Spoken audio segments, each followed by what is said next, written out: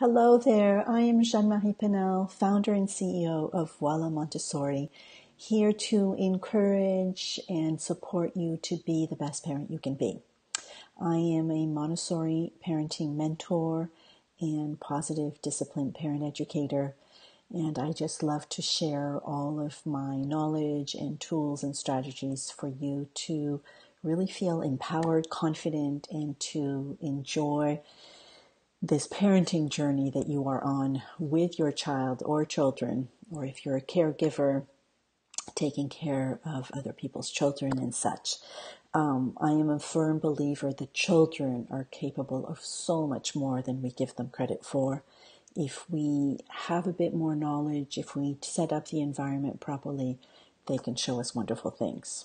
And so today, I am here to answer a question that I receive a lot, and that is, why won't my child listen to me? So this is a big question, and this is why, to me, it's very important to have some knowledge about brain development.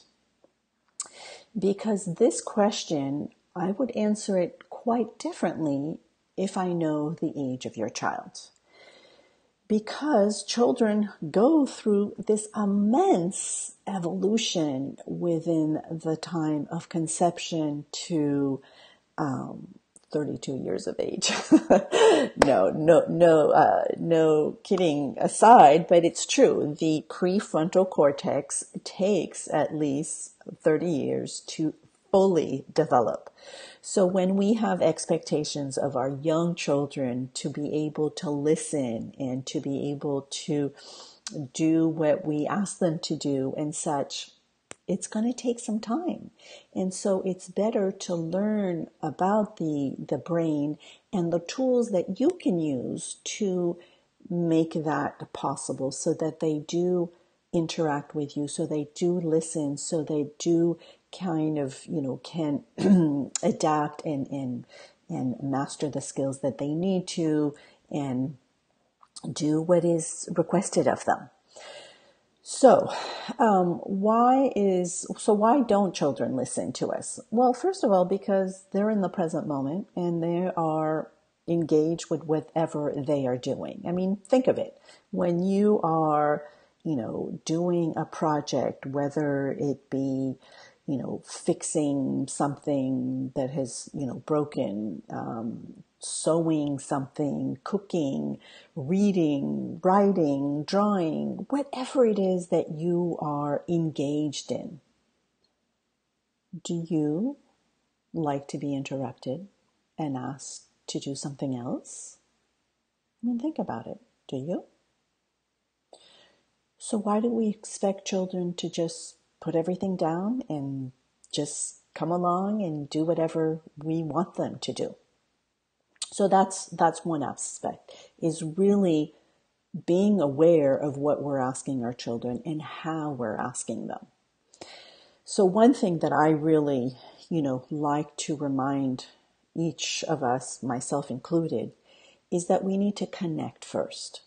Meaning that if you need your child to, maybe put their toys away or come to the dinner table and such, try as much as possible not to just call it out, but actually walk over to them, get down to their level and say, hey, I see that you're really, you're really having fun building whatever they're building or doing whatever they're doing.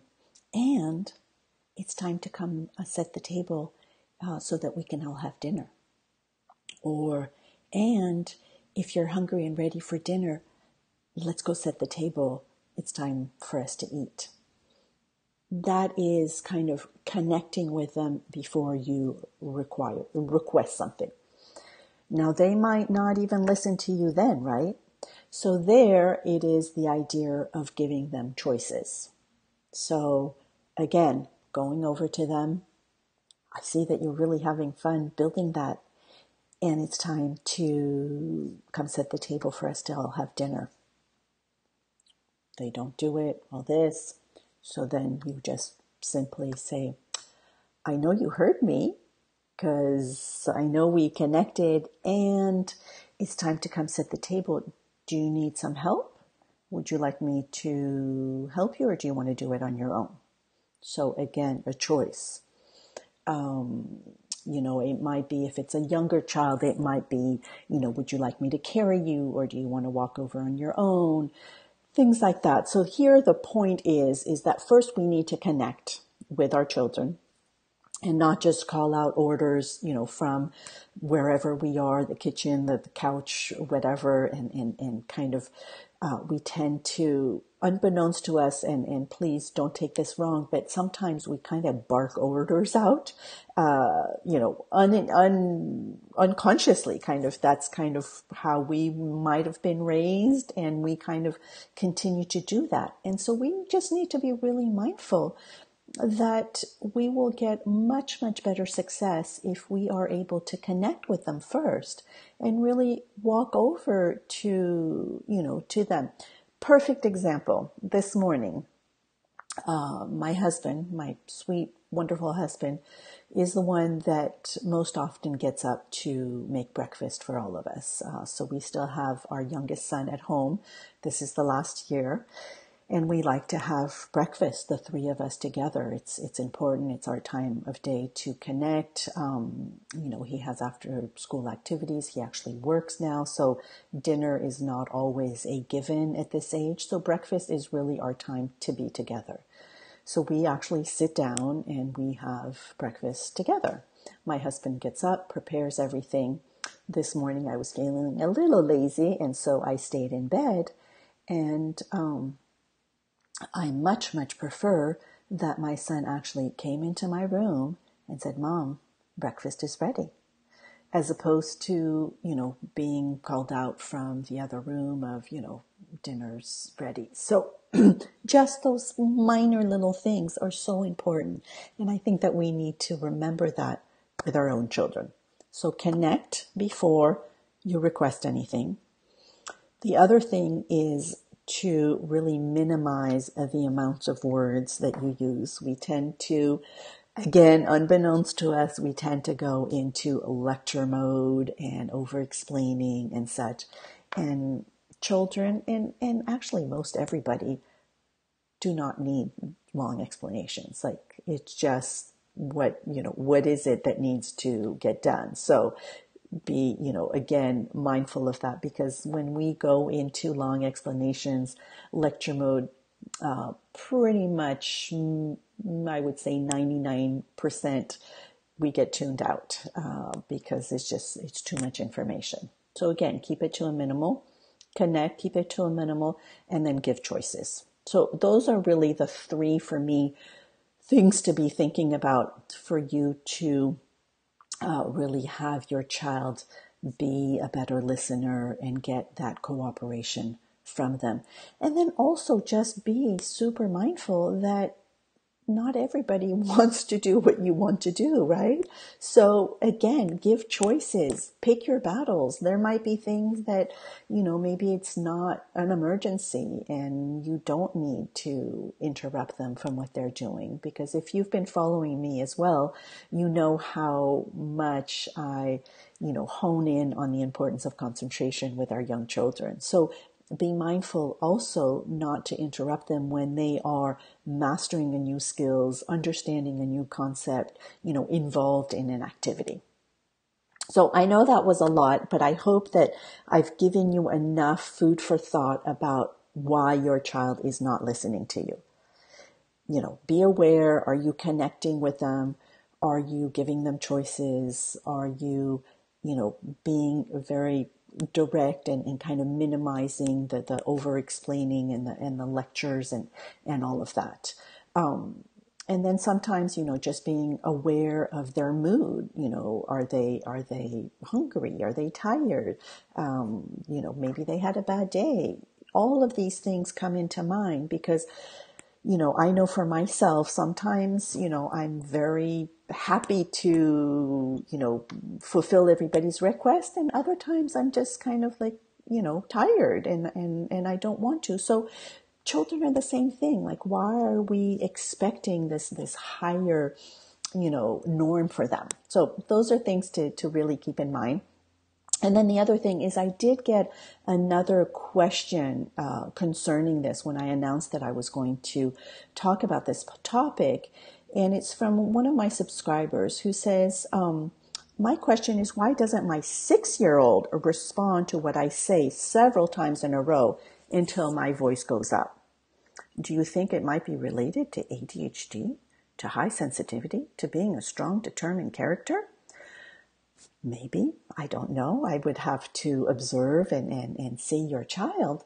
But what I would say is if they are strong and determined character, that is great to have.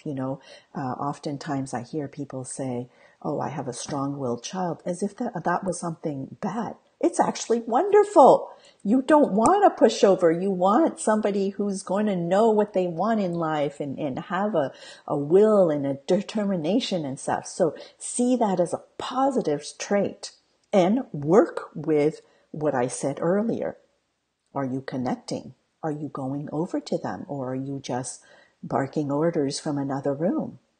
If you go and you connect with them, you look at them in their eyes and you let them know in minimal words what it is you need from them, I bet you will get a lot more cooperation. And a 6-year-old, we can totally rationalize with them. So we can go over to them and say, did you hear me? Did you hear what I asked? What did I ask? And just make sure that you have that interaction, that you have that connection. Because we don't know, when we're calling orders out from another room, we don't see what they're doing. They may be totally engrossed in something. So it's important to be able to connect. And this isn't only for children. This is for everybody. Like, make contact before you expect a return and a response. So I would say trial these things. I don't like labeling children into all the, different disorders that we now have, and the lists, are so immense. To me, we're all very different. We're all individuals, and we all need love and connection. As Jane Nelson from Positive Discipline, tells us, we all need significance and belonging, and that's really important. So let's give that to our children and to those, all the relationships that we have, and model that for our children. And I promise you that they will listen a lot more if we connect with them before. So I hope this was useful and that I answered your question of why won't my child listen to me. Again, I am Jeanne-Marie Paynel, and I am here to support and encourage you to be the best parent you can be. And just on a side note, this Sunday, I will be live with my friend Simone Davey from the Montessori Notebook in Amsterdam. We will be doing the Montessori show, which is a show that we have done pretty consistently these past 2 years. It was monthly. Now we kind of have gone to quarter. Simone is actually on a big book tour right now. She has published the Montessori Toddler, amazing book, highly recommended. Right now there's a pre-order. You get all of these bonuses. So check that out on the Montessori notebook.com website. But that was just to say I will be back Sunday noon Pacific time for the Montessori show, where we will talk about why timeouts don't work. So I think that's another great topic. And we will be live on Zoom. So check out on my Facebook page the event. You click on the Zoom, you come on live, you ask us questions. It's a great interactive show. And then if you're not able to be live, then I will post it to YouTube, and you can just look up on YouTube, The Montessori Show. So that's it for me for my weekly Q&A, and I will be back next week on Wednesday. Hopefully Facebook and all of that will be working, because it was quite difficult today. But beautiful day to all of you. Be the best parent you can be, and I will talk to you later. Bye-bye for now.